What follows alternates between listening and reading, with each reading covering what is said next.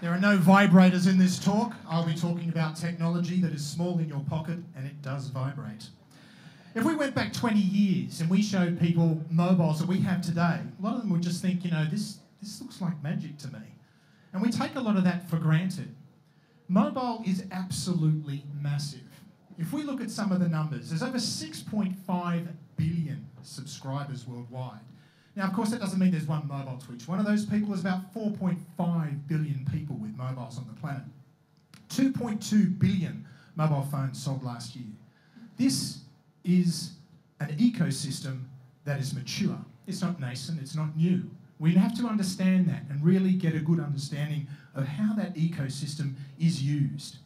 A key component of the ecosystem, which has just absolutely taken the world by storm, is the smartphone, how the mobile has evolved into this device. It's gone from something that we hold up to our ear and we talk to something that we share and we touch and we have a richer media experience with that. And look, for marketers, it's pretty cool. We get to make big-ass mobiles like this, stick it in a public place and watch people make fools of themselves trying to use it. But there are a lot of cool things that we can do with mobile. We tend to get focused a little bit on the technology, but it is a lot of exciting things. There's the simple stuff that we can do, such as texting. And we all know this, right? But we can do some rich stuff with it as well, where we can actually send pictures and videos with that texting technology as well. But there's even functionality of which that has just become an absolute focus for customers today, where they sort of don't look at anything else. And that is the application that we have on these devices. Not to mention the whole access to the internet with the mobile sites that we love and dear when we talk to our customers about that. But what about the functionality of the mobile that wasn't originally designed for this? Where the camera on the mobile can be used as a scanner to access information. And if you go to countries like Japan, they're on billboards where it's just the code. You scan this and you get the info. And we can use that camera further, where we can look at the real world around us. And then the device actually shows digital information superimposed real time over that, which is augmented reality. And then the other technologies that come through that we sort of have seen have their sort of play and they sort of died away is where we're using the network capabilities. Things like Bluetooth, where we have a richer experience of how we access information. I can go to a billboard and I can actually get like an application or interact with a game with that billboard directly. And that networking technology has become a quite proximity marketing technology of where I actually have near-field communication where I can use the device, hold it against something and share personal information of mine in a secure way. But it's going a bit nuts now. We're into this wearable tech phase. So you've either got it on your wrists, you're wearing it on your shoes, but this is something that's really important to see. It's a trend that is leading now and taking it to all new heights. This is heading for convergence. And the convergence really is something that we hear used a lot, but I think that it is misunderstood.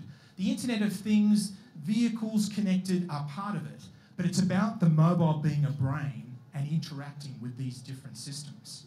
Now, while this is all well and good, if your customers are not taken on the journey, chaos reigns. And as marketers, I think we tend to forget this a lot, especially when new technologies come out, we tend to focus on that. The customer is king here. So we tend to do this old thing that we've done in the past. Is your customer on the left or is on the right? I hope to hell it's not the one on the right, but sometimes we fire that shotgun and hope that we're going to hit somebody in the crowd, but are we looking for that individual within the crowd? So I'm going to go clue train on you, and for those people who are probably under 30 in the audience have no idea what I'm talking about, I'm showing my age, but markets are conversations. And this is very important as marketers. It's not a one-way street, it's a two-way street. And whilst mobile is a very powerful tool for that, I've shown you some of the really cool technology that comes around with mobile that we can use. We can take a lot for granted with this device. Don't use it as a weapon, it is a tool. And then the other thing that we always fall into is, you know what, I'm going to run out, I'm just going to build this because they will come. Unlike a field of dreams, if you build it, they won't come. You need to know your audience first before you engage that technology. If you're going to use a particular part of mobile technology, you need to know. Now, one of the ways that we can work on this is to embed it within our digital DNA. Now, what I mean by this is that as marketers, we need to be using this technology ourselves and understanding it. not paying for some third party to tell us how to do it. And finally, and this is the most important, mobile is the only technology that we've had ever on this planet that has a deep personal connection with the individual. As marketers, we must respect and use it with humility. Thank you.